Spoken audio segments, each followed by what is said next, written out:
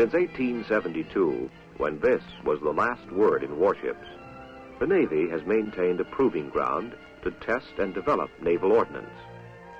The advent of the submarine and the airplane greatly increased the problem of testing and development and required new and varied facilities. The present U.S. Naval Proving Ground at Dahlgren, Virginia, is 50 miles below Washington on the west shore of the Potomac River. This location was chosen because it provides a downriver range extending 90,000 yards, a distance of nearly 50 miles. The proving ground proper covers approximately 3,000 acres. It is named for Admiral John A. Dahlgren, father of naval ordnance. The present mission of this station is the research, evaluation, and development of many types of ordnance for the armed forces. Back in 1918, the first round of ammunition was fired at Dahlgren from this tractor mount for firing table data. Today, modern weapons require more elaborate instruments to get the required accuracy. These velocity towers are a symbol of the accuracy and precision which the employees of this station strive to maintain. The coils which these towers support are pickup devices for magnetic signals which register on recording instruments, thus making it possible to measure projectile velocity, a major factor in the compilation of data for any range table. While firings for range tables are routine here, the operation requires effective coordination. One of the locations where major caliber guns are fired is the main battery. On the bridge of the main battery, the firing officer prepares to fire a range table program with a 5-inch 38 caliber gun. Out on the Potomac, the range boats stand by. They check their communication equipment. Above all, they make sure that the vast water area is clear of shipping and small craft for safety. Safety for men and material is the first order of the day. Along the shore at the spotter stations, where the shell splashes will be observed and their position recorded, the crews are being alerted on the day's program. 5-inch program, 41 rounds, elevation 15 degrees, line of fire 126. Back on the bridge, the firing officer and his assistant check the firing circuits and alert the men who will carry out the instrumentation. Personnel in the counter chronograph room are preparing to record and calibrate the data from the firings. The operators in the oscillograph room also stand by, ready to use electronics and photography to record the shell velocity of each firing. In the meantime, other preparations have been in progress. Before each firing program, the weapon is bore-sighted. The coils are raised to the proper elevation, corresponding with the angle of the gun barrel.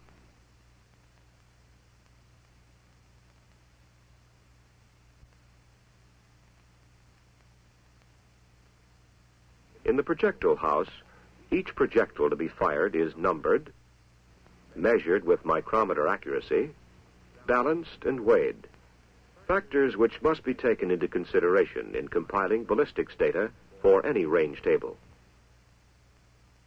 Even the weather plays a part in a program of this kind. A radio in the balloon transmits information on conditions aloft to this radio sonde receiver. This information makes possible a precise analysis of upper air conditions which will affect the shell while in flight. Back at the gun mount, the crew is preparing to load. Each shell must be magnetized before loading to register its passage through the velocity coils. As in all experimental tests, after executing the order to load, the crew retires to the shelter, for safety is a practice here, not just a slogan. On the bridge, the firing officer makes the final safety checks. The firing flag is up. The gates are down. The warning whistle sounds.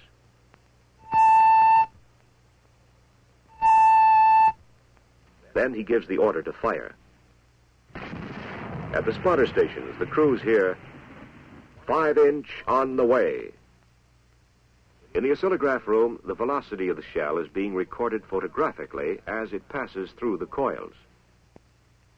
Each spotter records the splash position in degrees and minutes, figures to be used later to triangulate the fall of the projectile. Back in the oscillograph room, the photographic strip is being developed. This strip is a millisecond time record of the projectile flight through the velocity coils. After the required number of firings has been completed, the compilation of data for the range table begins. One of the steps in compiling this data is performed on this brass relief map. This map is a scaled replica of the entire firing area, starting with the reference line, which is just below the firing bridge, and extending to the end of the water range, a distance of over 45 miles. Information from 3 or more spotter stations on this sheet in the process of triangulation. The information which will ultimately be recorded on this sheet will be reduced to ballistic tables, which are vital to the solution of any fire control problem. Among the many responsibilities of Dahlgren is the evaluation of all types of aviation ordnance. These high-velocity 50-caliber guns are being tested for possible jamming. Under ground firing conditions such as these, it is possible to examine the mechanism immediately for faulty performance. In this centrifugal chamber, a 50-caliber machine gun is being used for ejection performance. Approximately 30 Gs will be developed by the time this table reaches its top speed of 1150 RPMs. Equipment such as this is invaluable in the testing of items which are affected by high centrifugal forces when in operation. One of the most interesting devices for checking stress and strain is this aircraft catapult used to simulate service conditions of launching and arresting. This test is being conducted to determine the strength of the shackle for a 400-pound bomb. This shackle failure demonstrates the effectiveness of such testing techniques. This view of the operation was obtained by a camera mounted on the catapult. Typical of anti-aircraft fire by a task force in World War II. Do you have any idea how many pieces of flying steel fill the air from each of these bursts? It sounds a little fantastic, but the boys at Dahlgren can tell you. Here, in this weather-beaten building, is the frag chamber. It consists of a pit 25 feet in diameter and 30 feet deep. In it, a projectile with an explosive charge weighing up to 10 pounds can be detonated. Preparations are underway to detonate a 5-inch projectile filled with about 7 pounds of high explosives and recover the fragments. As soon as the shell is secured and the detonation wires are checked, the pit is filled with sawdust. As the sawdust is poured into the pit, it is dampened with water. This reduces the fire hazard when the projectile is detonated. While the personnel hazard in this operation may be slight, these men do not take chances. That is one of the reasons why Dahlgren has an outstanding safety record. With the pit filled, the men retire to the shelter area. A remotely controlled camera made possible this view of the explosion. Now begins the tedious process of sifting every ounce of sawdust. Slowly, the sawdust is released from the pit, passing from one sieve to another, as the fragments, large and small, are recovered. The final step in recovery is this magnetic roller, which will recover those fragments which are too small to be caught by screening. The tediousness of the process does not end with the recovery of from 93 to 99% of the projectile weight. Each fragment is carefully weighed and sorted, for we are concerned with the size of the fragments as well as the total number. After the weighing and sorting has been completed, the percentage of recovery is determined by weighing each unit. In order to provide a visual record of each screening, all fragments are arranged in this manner. The caption shows the individual weight, the total number, and the total weight of the unit. This photographic record gives all the necessary information for an analysis of mass distribution of fragments of a 5-inch projectile. Such analyses assist in the design of improved projectiles with greater destructive effects. Other fragmentation factors, such as velocity and velocity pattern, are determined by somewhat different methods. Hemisphere defense means maintaining operational efficiency under the most extreme weather conditions. This cold chamber is one of several controlled temperature and altitude facilities maintained at Dahlgren. This unit is capable of subjecting ordnance material to simulated altitudes of 50,000 feet and temperatures of between 70 degrees below and 125 degrees above zero. The value of such research is readily understandable in the light of our military commitments. Photography plays an integral part in many evaluation activities. Typical is this micro flash box, by which the spin of a projectile can be determined. By firing a shell through this darkened box, these micro flash cameras will give exposures which show the rate of spin. An electronic timing device provides 2 light flashes as the shell passes through the box. The result is a still photograph like this. The velocity having been determined, the difference in position of the numerals on the shell from one picture to another establishes the rate of spin. Though tests of established ordnance items are vital, continued research and development is equally important if the weapons of tomorrow are to provide adequate security and effectiveness in the fleet. Applied research in the fields of electronics, ballistics, and instrumentation is constantly being conducted. Weapons of practically every description are fired under conditions of calculated adversity, more severe than they will ever meet in actual service. Firing 55 rounds per minute with this 3-inch 50 will provide valuable information on the erosion factor and the life expectancy of the gun barrel under such conditions. Facts on pressure and temperature, as they relate to the firing cycle, are being explored. The Armor Projectile Laboratory is completely equipped and departmentalized to perform research and development on all types of projectiles and armor.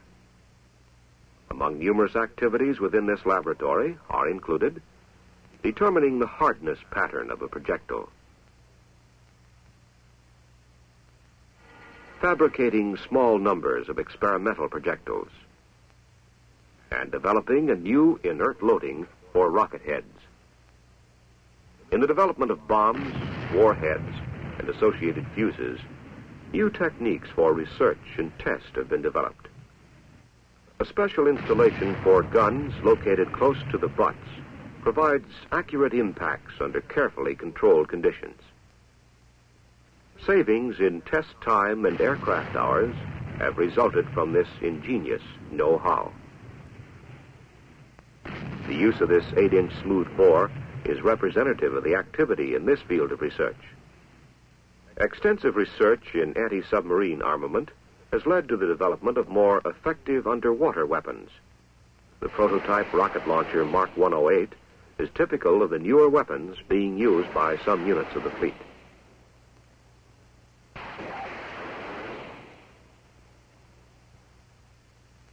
Theodolites and telephoto cameras are used for recording flight characteristics of missiles and other data from which the exact trajectory can be calculated. This installation is one of several accurately located stations. Each station records simultaneously the exact bearing and elevation of a bomb or missile at a rate of 4 times per second. These high-speed tracking cameras are equipped with 40-inch telephoto lenses and a high-speed clock. A modified 20-millimeter gun mount provides for smooth and accurate tracking.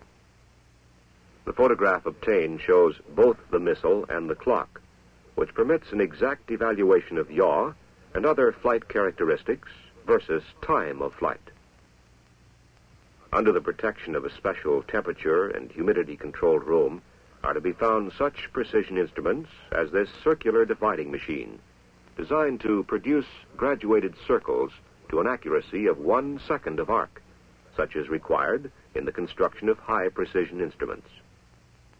One of the major computing facilities at Dahlgren is this Aiken relay calculator. An essential step in the preparation of firing tables is the reduction of accumulated data and the exploration of theoretical trajectories. These operations are handled as far as possible on automatic computing machinery.